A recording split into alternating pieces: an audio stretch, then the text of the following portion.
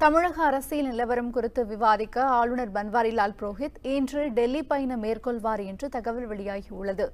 தமிழகத்தில் டிடிவி தினகரன் ஆதரவு எம்எல்ஏக்கள் 18 பேரை தகுதி நீக்கம் செய்யப்பட்ட வழக்கில் ஓரிரு நாளில் தீர்ப்பு அறிவிக்கப்படும் என்று எதிர்பார்க்கப்படுகிறது. தீர்ப்பு சாதகமாகவோ அல்லது பாதகமாகவோ வந்தால் அடுத்து என்ன என்பது பற்றி ஆளுங்கட்சியினர் தீவிர ஆலோசனை மேற்கொண்டு வருகின்றனர். இந்த பரபரப்பான சூழ்நிலையில் ஆளுநர் பன்வாரிலால் புரோஹித் இன்று டெல்லி செல்ல உள்ளதாக தகவல் வெளியாகியிருக்கிறது. 2 நாட்கள் அங்கு தங்க திட்டமிட்டுள்ள ஆளுநர் தமிழக அரசியல் நிலவரங்கள் குறித்து சட்ட வல்லுநர்களுடன் ஆலோசிக்கலாம் என்றும் எதிர்பார்க்கப்படுகிறது. பிரதமரை சந்திக்க நேரம் கேட்டுள்ளதாகவும் தகவல் வெளியாகியுள்ளது.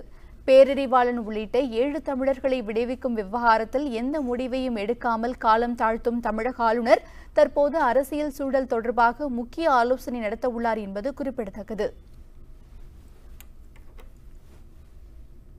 உண்மை செய்திகளை உங்கள் கண்முன் கொண்டு வரும் காவிரி நியூஸின் யூடியூப் சேனலை சப்ஸ்கிரைப் செய்யுங்கள். நொடிக்கு நொடி நாட்டு நடப்புகளை தெரிந்து கொள்ள kavarininews.tv, Facebook, Instagram, Twitter போன்ற சமூக வலைதள பக்கங்களோடு எப்போதும் இணைந்திருங்கள்.